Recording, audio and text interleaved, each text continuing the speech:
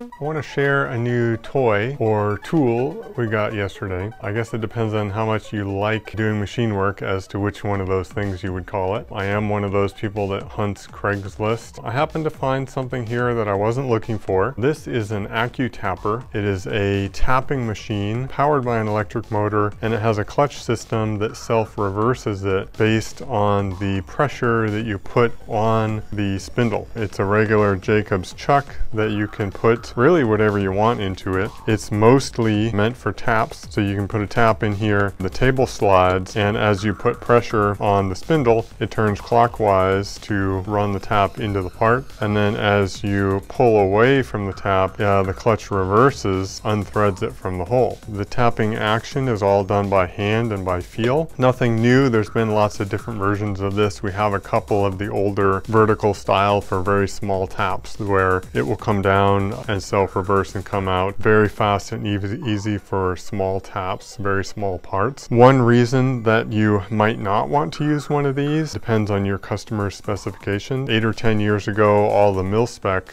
military specifications don't allow vendors to use these hand-operated machines for production of military parts. My understanding is that the reason for that is they want to make sure that the alignment of the tap matches the alignment of the hole within a better spec than you might get on a machine like this. Now this can do very well, but it's dependent on the operator. With a CNC machine, it's all in the same setup, in the same machine. Nothing has moved in between those operations. Usually with this, you're going to be drilling your hole in another machine or a drill press and then coming over here and tapping it by hand. In this case, the alignment of the hole, if you are out 1 degree, 2 degrees, it's not going to make any difference for most assemblies, but that's going to be dependent on your customers, the kinds of parts you make, and the specifications that you have to meet. So we do a lot of prototyping, short run stuff, parts that need to have long threads in them where you'd have to do a bunch of PEX, and you may want to do it by hand because it's a new material first before we do a program for it or NC tapping, things like that. Gives me a feel and an idea of how much stress certain depth of thread is going to put on a tap, so how many PEX you actually need, things like that. And this one, it's mostly made for holding taps. I would like to make an adapter for holding dies also. This is a little die holder I made for doing die threading in a lathe. It holds the die in the front and has a round shank on the back, so this can go in the tailstock, and then you can slide the tailstock and quickly thread and unthread on the part in the spindle. I'd like to be able to do that with this, either making an adapter to go in the chuck or swapping out the chuck or something like that. We do lots of things where you either have to thread the end of a long rod, or maybe it's a small turnbuckle, something like that, where you have a left hand on one side and a right hand on the other side, and you need to be able to make them very fast to be able to meet a reasonable price point. So this one is very compact. It's bench mountable. This is on a big cast iron top table. You really want this to be mounted to the floor would be great, or to a table that's heavy enough to where it's not going to move when you push on it. It takes a decent amount of force to activate the torque on this. The torque is based on how much force you push on it. If you have a larger tap, this will take up to a 3/8 tap. 3/8/16 is what it will hold. I don't know if I would want to do that all the time. You'd have to have it very rigidly mounted. Comes with this little table here that is adjustable and removable. Multiple mounting positions, slides on slots.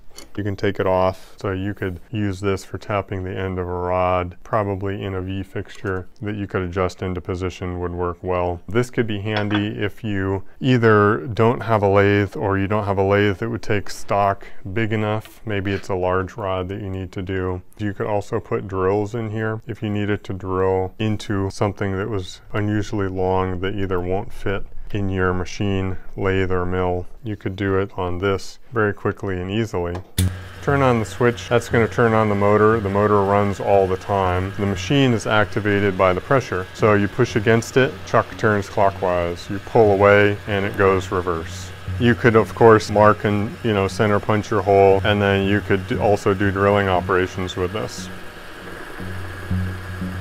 And the safety of this operation would really depend on the size of your part. You want to make sure that it's big enough for you to hold on to, or you could add a clamp to it or fixture it or something like that. I just want to show you the possibilities here. And then you could go and swap that out with a tap and do your threading, and then you would have your hole in the end of a long rod. This could be handy for rectangular or square stock too. You could set this up in a very simple alignment fixture, do your drilling, and then swap out your tap, tap it, and be done. So let's take a plate here. I have a couple extra pieces here. I'll show you the tapping action on it, and I'm going to turn it off before we do that. That's one of the safety concerns with this machine, is you have to remember all the time that anytime you put any pressure in either direction on that spindle, it's going to turn. So by putting a chuck in here with the motor running is a pretty dangerous maneuver, and it's definitely something you don't want to forget.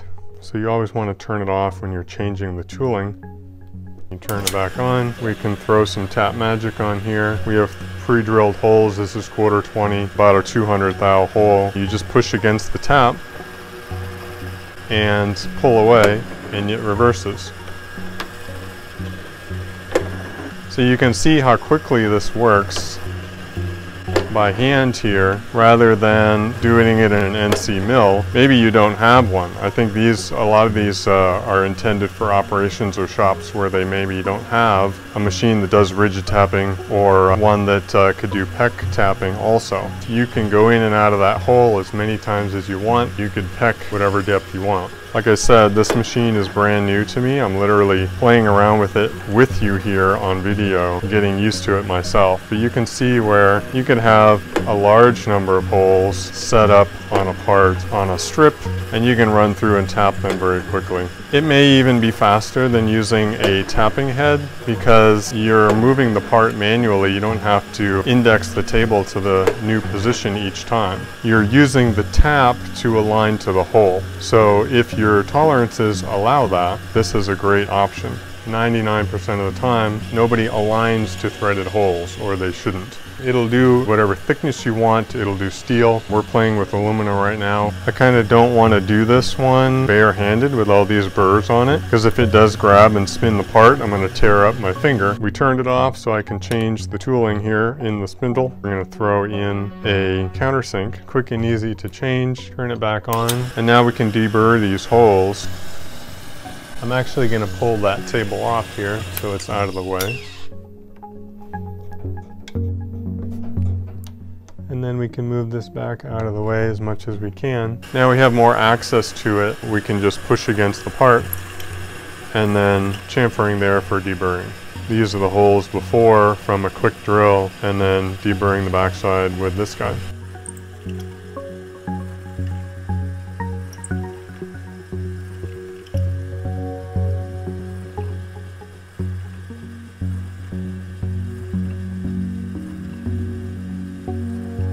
Very fast and very easy. Of course, you want to be aware and kind of set yourself up to do things safely. Let's go and put our tap back in there.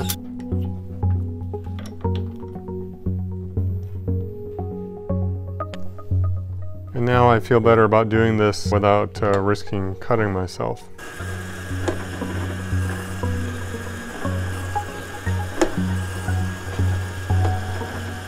Six holes really fast.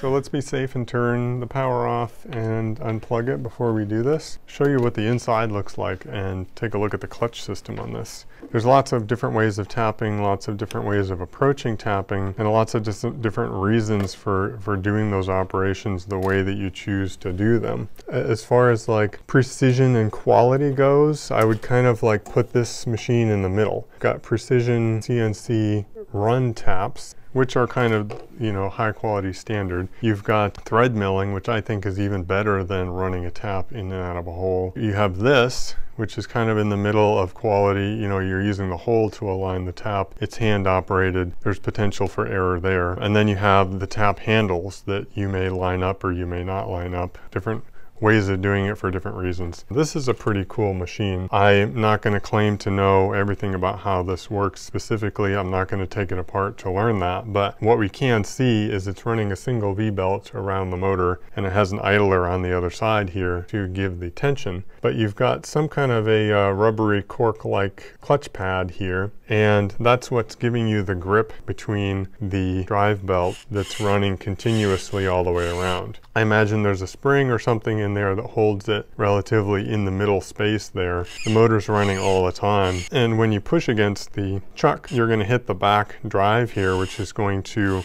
actually runs so I'm assuming the motor is going this way. That's what I had wrong. So the motor's running this way all the time. When you push on the spindle, it's pushing the clutch against this back driver, back roller. It's pulling the spindle into the power of that disc in the back here. And then when you pull away, you pull your part away from the spindle, it's moving the clutch system forward. So now it's reversing direction based on how that belt travels. Pretty well made, probably aluminum castings, but you have a stacked casting here with a motor mounted to another aluminum plate in the bottom. So it's all very rigid and robust. Bronze bushings, probably oil lights. Very rigid, you can tell just by the feel of it and how it moves. There's not a lot of play in there. I'm excited to apply it to some projects coming up and see how much really time we can save with it after we get the fun out of playing with it and learning how to use it.